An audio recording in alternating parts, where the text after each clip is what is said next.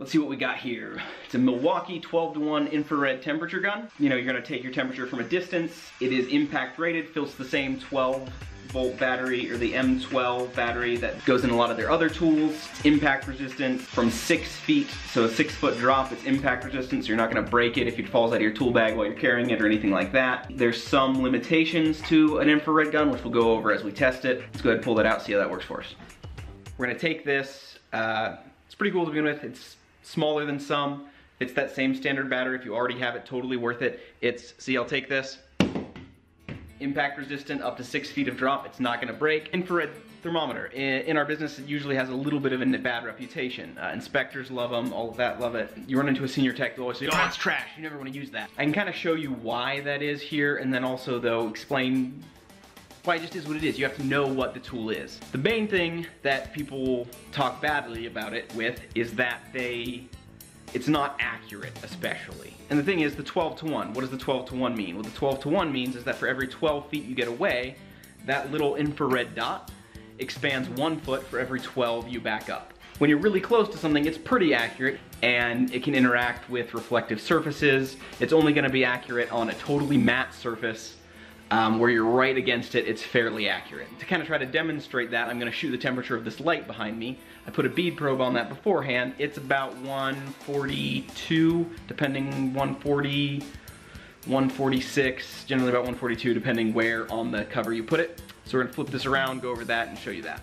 We'll get right up on this first off. So we're right here, we're real close, you know, we're maybe a foot away, and so you're talking about a 1-inch sample size on it.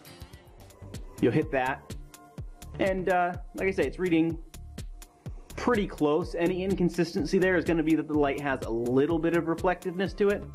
So that's going to play with it a little bit. But as we back up here, so I'll back up, you know, we're maybe 5 feet away. You hit it, your temperature's starting to drop. That temperature's dropping because you're actually reading the whole area around. You're starting to read some of that ceiling on it. You get even further away, starts to continue to drop, back up all the way across the room, which sometimes you can imagine doing if you're shooting a grill or a light and it's a real tall vaulted ceiling. You put that light right on it, and you're only reading about 109. So obviously it's not, as you get further away, it gets inaccurate, and you even get that little bit of inaccuracy because the surfaces you're checking usually are not going to be perfectly matte. It's not usually going to be an absorptive surface. You're usually checking something that's painted, you're checking a grill. If you're checking something that's shiny, real inaccurate. So that's kind of the limitations that they give it, that reputation where you'll have the old school guys tell you, oh hey, you never want to buy that. Okay, so rubber meets the road on this. The M12 infrared thermometer. Is it worth it? You know, it just depends. You carry all the Milwaukee product, you have the M12 battery, then sure, it's worth it. You swap your battery over, you have it right there, you're recharging it. If you're wanting it to be an actual test piece of equipment, no infrared thermometer is going to do that. What it's good for is what I would call inspection rated. So you're coming through, you're just shooting grills. Hey, I want to see if these grills are all roughly the same temperature. You know, I want to see you're walking through a rack room. I want to just hit each compressor as I walk through roughly the same distance. Yeah, I mean, it's probably good enough for that. It's not a diagnostic tool. Like I say, it's an inspection tool. As we all know, you finish the service call you were just on, you're all finished up, you're walking out of the house. As you're walking out, somebody's standing there, their hand in the air. There's no cold air coming out. This isn't cold at all. So now you have to get your ladder off your truck, carry it in, set it up, put your probe there. Having an infrared thermometer is totally worth it in that case. It's in your tool bag, you put it out. No, see, you actually have 60-degree air here.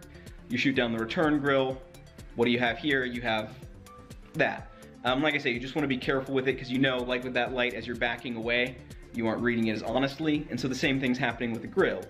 You're reading cold. If you have a real hot attic that's not well insulated, that ceiling can be 120 degrees. And so it can give you this false read if you were using it diagnostically to say, it's not working efficiently. You know, so I've seen some guys use it to take a split. Don't use it to take a split. It's not, doesn't replace the proper tool to do that. But it's totally worth having. It's going to save you a lot of time when you're just real quick trying to demonstrate, hey look, this is cooling, that's cooling, which grills go, you know, you're trying to test a house with a couple of zones, which grills go to which when one's running, one's not. Totally useful to have for that, so you aren't going to move a ladder to take. So yeah, I like it.